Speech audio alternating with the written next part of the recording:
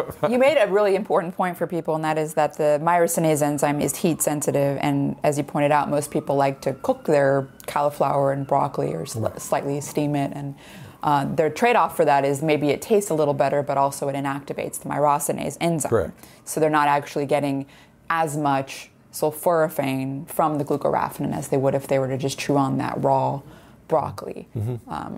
Yep. But what about the myrosinase enzyme? Is the stability the same throughout all the cruciferous families? So like if you look at the broccoli sprouts versus the mature broccoli, or or kale. So myrosinase appears to be about as stable throughout the family. There are differences, there's subtle differences to the protein composition of myrosinases in different cruciferous vegetables, to be sure.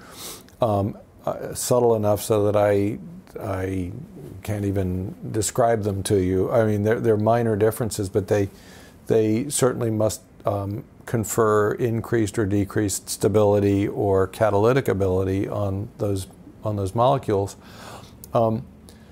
Interestingly, if you ingest glucoraphanin or glucosinolates without myrosinase at all, you then can count on the bacteria in your gut, in your intestines primarily, to do that, to make that conversion.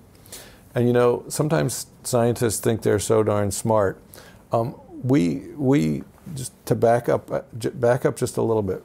We observed that when you deliver just glucoraphanin to people, just give them one dose, one reasonable amount, that which they would get in a serving of broccoli, and then we collected their urine for 24 hours. We asked them to collect their urine for 24 hours. So you get a full 24-hour collection, which pretty much spans the period during which the enzyme myrosinase acts. Sulforaphane goes into cells, gets recognized, turns on NRF2, gets spit back out, and then gets excreted in the urine. So by collecting a 24-hour urine, we can get a very good idea of how much bioavailability there is, how much metabolism and availability. And it turns out that if we looked at 100 different people, and we did, after giving them one dose of glucoraphanin, their bioavailability, the amount they gave back to us in their urine, was all over the map. It ranged from very, very little, but always something, to 40 or 50 or even 60 or 70% of what we gave them. But the mean was pretty low. It was about 10%. So most people converted and metabolized and excreted only about 10% of what they were given. So when you give sulforaphane itself, the end product, the active ingredient, if you will, we get more like 70, 75, 80% bioavailability.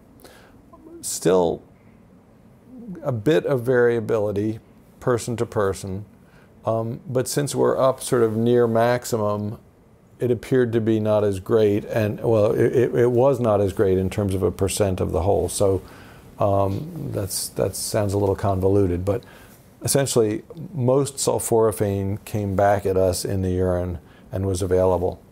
So in our infinite wisdom, we thought, if we co-deliver myrosinase, if we give these people active myrosinase in addition to glucoraphanin, they're all going to give back 70 to 90% of the metabolites, and we'll get rid of the variability person to person.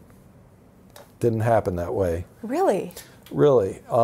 It didn't happen that way. What did happen is that we moved the bar up so that instead of 10% bioavailability or 70%, we had about 35 or 40%. So the average moved up substantially. It was about 3 or 4 times more. But there was still quite large person-to-person variability. And so we have to sort of step back a little bit and say, yes, this is due to intrinsic myrosinase activity in the gut, because certainly we hadn't done anything to get rid of that. That was still acting on these molecules. But also just innate mammalian genetics, differences between you and me and the way we process these metabolites once they're formed, differences in absorption, differences in distribution and metabolism. So there's a lot we still don't know. There's a whole lot we still don't know.